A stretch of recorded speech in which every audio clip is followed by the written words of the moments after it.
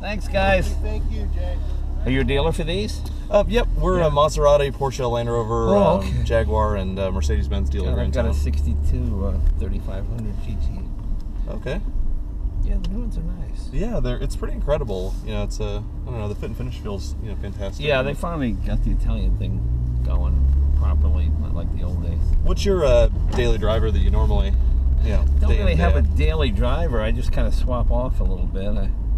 I have two cars I use all the time. I use my Model T to get around town because it's going to be a great sight. Well, it's unbreakable, and you never really go much of a 45 in town anyway, and you can park it anywhere. Nobody can steal it. Because you have to crank it up. And if you, no, they had electric starters. And if you, if you crumple a fender, it's $175 for a fender painted. No kidding. Yeah, I mean, there's still a million T's on the road, so they're kind of fun and they're a conversation piece. And like today, I drove my McLaren 12C. That's a great car. You've got a P1 on order too, correct? Yeah, right. That's pretty exciting. Jeez, that's an incredible car. I've got a Carrera GT. Yeah, incredible car. I like that because it's the last manual transmission supercar probably produced in Europe, where the transmission was made specifically for the car, Yep. Now everything is, I like the dual clutch gearboxes. They're nice, but you lose something. Yeah. Have you driven a 918? I have not. I was in one in Detroit here about a month and a half ago. Okay. One of our customers has one on order that should show up here in the next couple of months. But, it's incredible. What was actually the first car you bought? I know you've probably been asked that a million times. First car I bought?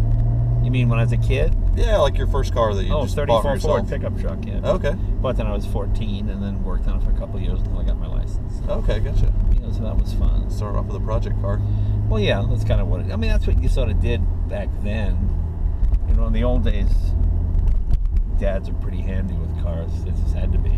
Yeah. And nowadays, most, the kids that work for me, interns, their dads don't know how to change a tire, so they consequently don't know how to change a tire, so you kind of have to go back to square one all the time. I had a reckoning. My girlfriend's uncle is like the gatekeeper in their family and does the gauntlet and everything, and he actually made me change the brakes on his Range Rover as an acceptance. Well, that's very good. That sounds like he and I would hit it off just fine. He and like there was one lug nut that was like over torqued on it, and he had me specifically go through them and tighten them and figure out which one was. And wow, that's pass the test, and it was. That's good. Any torque wrenches is lug nuts. That's excellent. Yeah.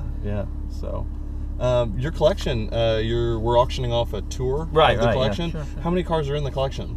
About 123, something like that. And about 90 motorcycles. How long did you? When did you really start collecting and adding to it? I never really thought of it as collecting because they're all registered. Yep. They're all driving. I just like projects and it's fun to work on stuff. And I mean, there's some exotic cars there, but there's some ordinary cars that are fun. I like Corvairs. I like Mustangs. Love Corvairs, actually. Fantastic car. Just any car that was quirky or ahead of its time, in its time. That's what I tend to like. Oddball stuff. What's your most recent acquisition of something that you're working on or you have a project planned for? I bought a Mercedes 600 72. The most complex. Is that the Grosser or the Grosser? Yeah. Yeah. Oh my God. That's got to be hydraulically operated windows and seats and trunk lid.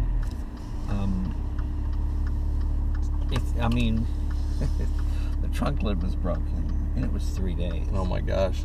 And the trunk lid has the trunk lock has pistons with piston rings on it that move back and forward and lock. I mean, it's the most complex. I used to work in a Mercedes dealer when I was a kid, so I had to deliver them, and it was like, I thought it was the greatest car ever. It's just unbelievable. It had everything. And hydraulics, so the windows go. Back then, electric motors were too big, too clunky to fit in most doors. So consequently, you had big, wide doors. Mercedes wanted to have a thin door, so they ran hydraulic lines through everything. But there's no sound. You touch the window, it goes.